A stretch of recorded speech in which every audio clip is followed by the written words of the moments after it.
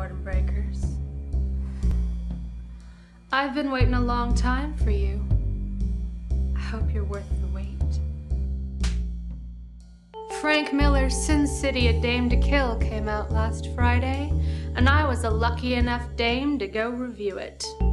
It stars. Alright, are you kidding me? Do I really have to do this? I sounded like a knockoff Kathleen Turner. Like, for sake, let's just change that. Ah, that's so much better. Now, where was I? Oh, right. Robert Rodriguez and Frank Miller are back with the second Sin City movie. It's been almost 10 years since the first Sin City hit theaters, and if they had to do it all again, maybe they would take another 10 years to finish this one. Again, multiple stories intertwined to create a Tarantino-like feel without the Tarantino-like payoff. Many of the main characters do return, such as Marv, Hartigan, Senator Rourke, and of course, Nancy. There were also some new characters like Johnny, played by Joseph Gordon-Levitt, Ray Liotta played Joey, and then there was Ava, portrayed by Ava Green, of course.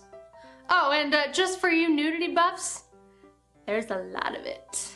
The constant narration from every single character kind of wore thin on me. From Nancy's downward spiral to Marv's lack of memory, everything, and I do mean everything, is in narration. Even Bruce Willis ghost narrates. What is this, The Sixth Sense? There was a lot of senseless violence, sex, and cheesy one-liners in this film noir, but I had a hard time empathizing with any of the characters in Sin City. That's saying something if you like watching Jessica Alba thrusting about on stage and nearly nothing. But even her gyrating ass and Ava Green's comfort for being naked on screen could not stop me from looking at my watch, wondering when the movie would end. I'm not saying it was terrible, you know, I've seen worse films. Michael Bay. Everything you've done. I'm just saying, nothing has changed in Sin City over the last 10 years. I give this film 5 lap dances out of 10. What do you mean I don't get a stripper to demonstrate 5 lap dances? Okay, Boredom Breakers, tell me what you think.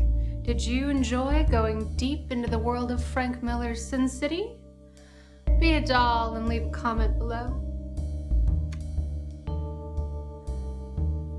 I'm Hayley, and I'm with you till the end of the line.